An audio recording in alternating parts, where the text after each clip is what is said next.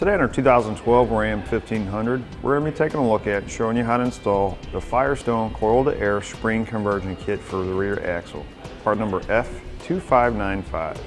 To begin your installation, what you're going to want to do is you're going to want to get measurements on the back and the front for normal ride heights.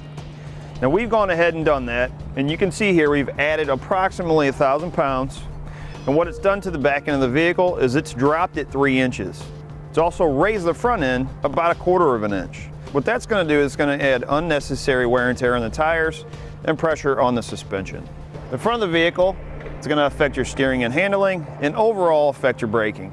So now with our load back in our truck, our airbags installed, we were able to get not quite the normal ride height or the factory ride height, but we are within 1/2 inch to level with the front end.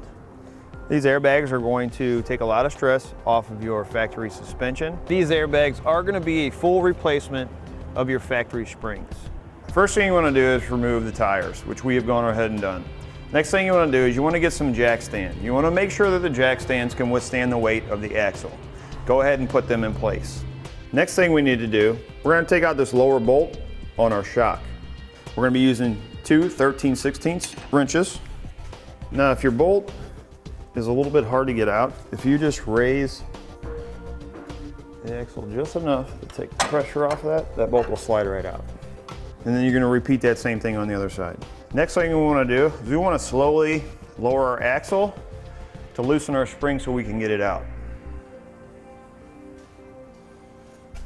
And we're going to do this evenly on both sides. Then we're just going to push our spring out. And you're going to also remove this rubber cup here.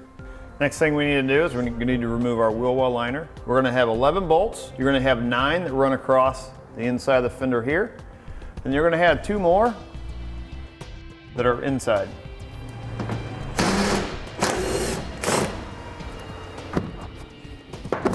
You'll just slowly go around and start pulling it out. And then you're going to repeat that same thing on the other side. Next, you're going to have 4 double-sided bolts. You're going to take 2 of them and they're going to thread into one side of the bag.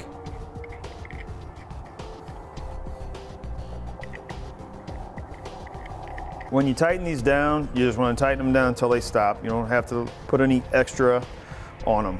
Next, we're going to have our valve. It's going to go into one side of our bag here.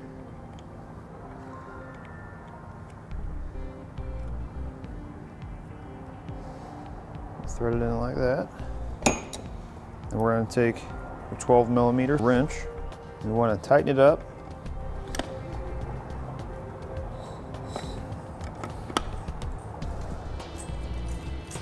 Just like that. Until it seats. Next we'll take our plate. And you'll see one side is indented, the other side is flat. You're going to take the flat side and put it down on top of the bag. Like that. Next thing we're going to do is we're going to take our bag. You see there's going to be a threaded spot in the bottom of the bag, this aluminum casing here. There's a hole right on top of this cup, and this is sitting on top of the axle. You want to line these 2 up. One thing I do suggest doing is taking your bolt and feeding it through this hole down here on the bottom, just to make sure it goes in and out.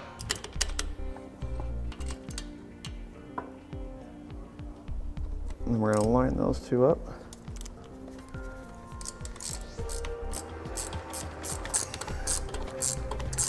So next, in your kit, you're going to get a plate like this.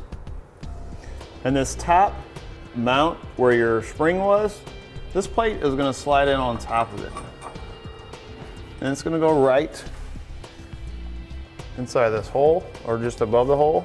So now our 2 double-sided bolts here are actually going to go up inside of this hole through the 2 holes in that plate. Now how we're going to do that is you're just going to grab your bag and raise it up like this. And line up our 2 holes. Then you're going to have 2 flange nuts. And we just want to hand tighten those for now. But you want to make sure before you tighten those all the way down that this bag is not twisted in any way. Once you get to where you need it, you know it's not twisted, we'll take a 14mm wrench and we'll tighten down our nuts on the top of our bracket. Next thing we're going to do is reinstall our shock. And we can adjust the height with our stand so that we can just take our bolt and slide it into place.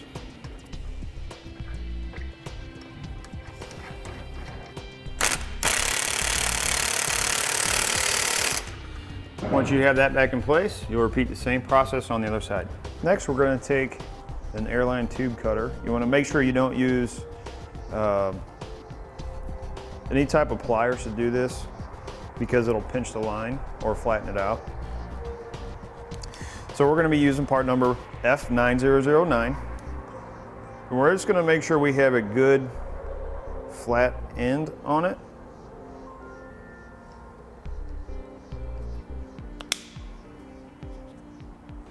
I'm going to take that in, and I'm going to push it right up into that valve.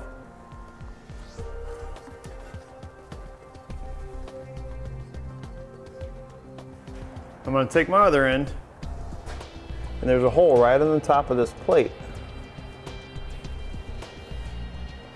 I'm going to feed it up through the hole.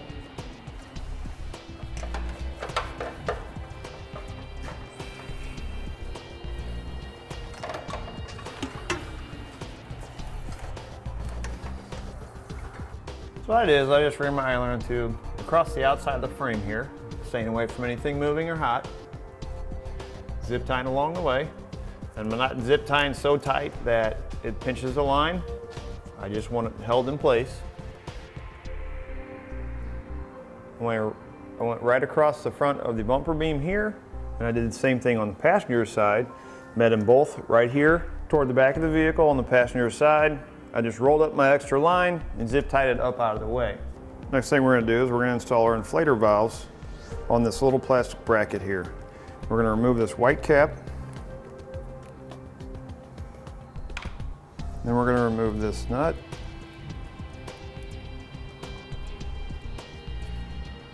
The kit's going to come with washers. You're going to put one flat washer on. You're going to put the valve through. Follow it with another washer. Then you're going to reinstall the nut. We'll take a 13mm wrench, tighten it up, along with a pair of channel locks, or another wrench, vice grips, whatever. We're not going to tighten it.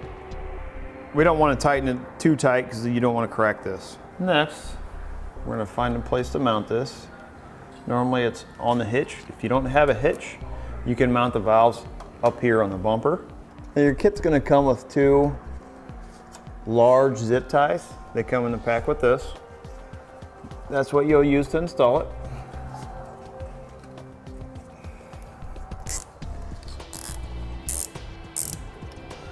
Again, you can use your channel locks or a pair of pliers even. Let's see if I can't get them just a little bit tighter. Next thing you want to do is you want to make sure you have the right tube going to the right bag, so you know which side goes to what. I'm just going to line them up like this. You want to make sure you're not pulling on it tight because it will pinch. Leave myself a little extra. Take my airline tube cutter.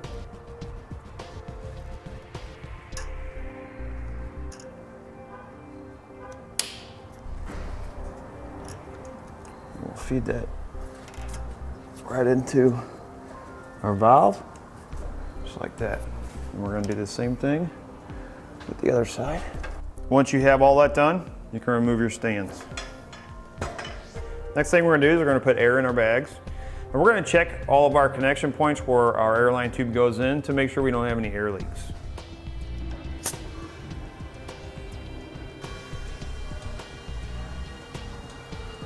Next, we're going to take some soapy water and spray.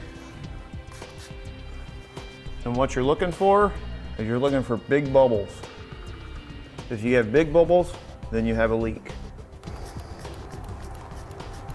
Once you've determined you don't have any leaks, you can reinstall your wheel well liners and your tires. Now with our truck empty, Our airbag's installed. We're gonna go ahead and add enough air to get us back up to normal ride height.